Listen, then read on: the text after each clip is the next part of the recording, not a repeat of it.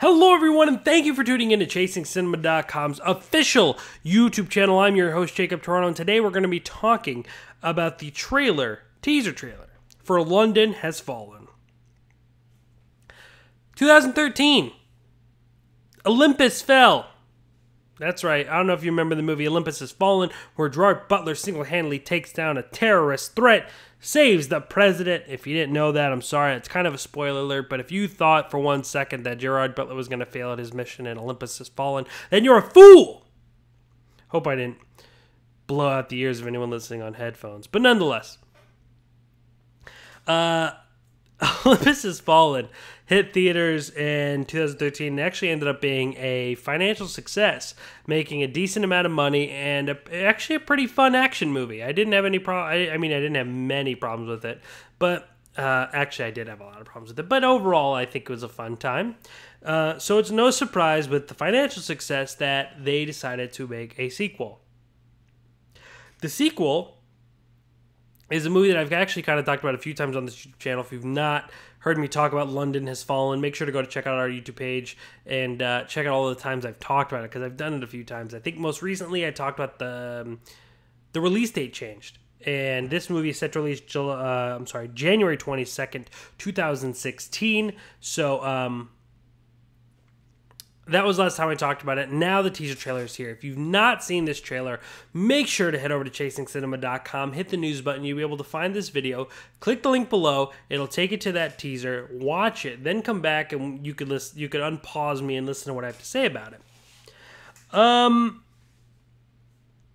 Wow. This trailer couldn't be more of like what I would assume would be the trailer for London Has Fallen. Now, even though I think that Olympus Has Fallen was kind of entertaining, London Has Fallen just kind of looks really, really lazy in the sense that it's recreating this. Sorry, my dogs obviously don't like this movie either. I'm not saying that this movie looks bad, but it's literally like, oh, look, explosion, Gerard Butler, explosion, Aaron Eckhart, explosion. And I'm not saying the names, we're just seeing glimpses of these actors and these performers. It looks like an action movie nonetheless. It looks like a run-of-the-mill action movie. It doesn't look anything spectacular.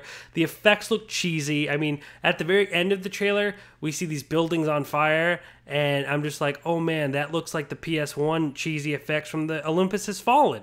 And it does. Like, the fire doesn't look real, and of course, they go with the flag. I don't know if you remember the part from Olympus Has Fallen where the flag is literally falling from the White House, and everyone's like, oh no, it's America.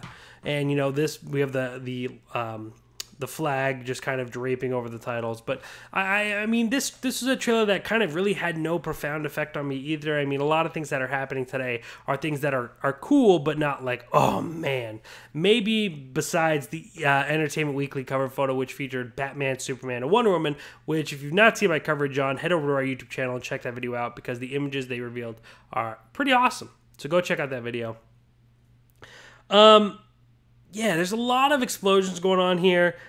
It doesn't look too interesting or engaging. It doesn't really kind of give us an idea of what the exact story is going to be. But we all know that Gerard Butler, and it seems possibly teaming up with Aaron Eckhart and Morgan Freeman, are going to help save London from some sort of terrorist attack. I don't know.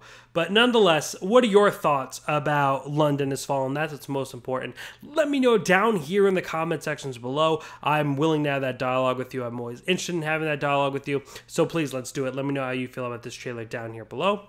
Also, make sure to hit the like button. That really just shows me you guys are really supporting what I'm doing here. You give me a thumbs up, and it's kind of like a pat on the back for myself. And if you can, share this with your friends and your loved ones on Facebook, on Twitter, or whatever it may be, or just tell them word of mouth, because the greatest compliment you could ever give us is spreading the word about us, because that means you really like us. You really like us. Last but not least, like I said, I talked about Batman and Superman and Wonder Woman being on the cover of Entertainment Weekly. Today I also talked about Deadpool. I talked about the Steve Jobs trailer. I'm talking about Robert Downey Jr.'s Pinocchio film and much, much more, guys. So thank you so much for tuning into this video, but go check out all the other videos that we post on a daily basis. Multiple videos every single day. I want to keep you in the loop of what's going on in Hollywood, so make sure you're with me on that. Best way to do that, hit hit the subscribe button. Hit the subscribe button every single day. It'll let you know that I have made videos and you can check them out. So I really appreciate that, guys. Thank you so much for tuning into this video today. Ladies and gentlemen, if you don't already know, my name is Jacob Toronto and I am your host. Thank you so much for watching this video and taking time out of your day. And please continue chasing cinema.